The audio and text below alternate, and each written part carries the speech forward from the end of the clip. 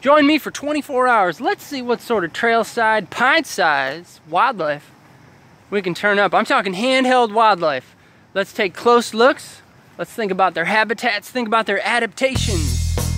Starting off as a wild-caught caterpillar, this Monarch Butterfly now stands a chance after Rocky River Nature Center has successfully raised it through its pupa stage of chrysalis. Just moments ago, it has emerged and it's energized and ready to be on its own back in the wild. And a garter snake, pronounced garter snake. These are common, but they blend in real well with the grasses and the plants, so you don't see them that much. I'm gonna let it go.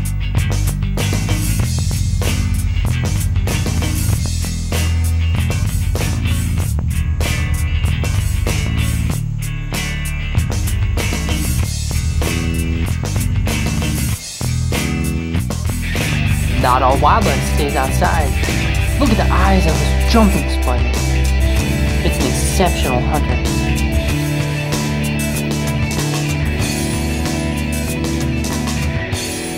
Woohoo! Some of the most extreme of wildlife come out at night, like this leopard slug. Let's take a closer look. Oh, that's a big one. Oh, and it's getting slime on my fingers. It's a little sticky. That slime helps this slug and snails and other animals in that group of mollusks keep from drying out.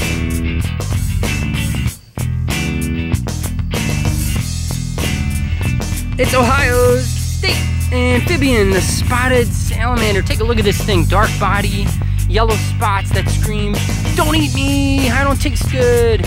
Salamanders are one of the more common creatures that you rarely see because they like to stay underneath logs and wet, cool places. They're an amphibian, long body, 4 legs.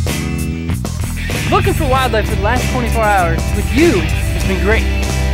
Do the same. Look high, look low, look inside and out. Listen for wildlife. See what you can turn up. Make your own observations.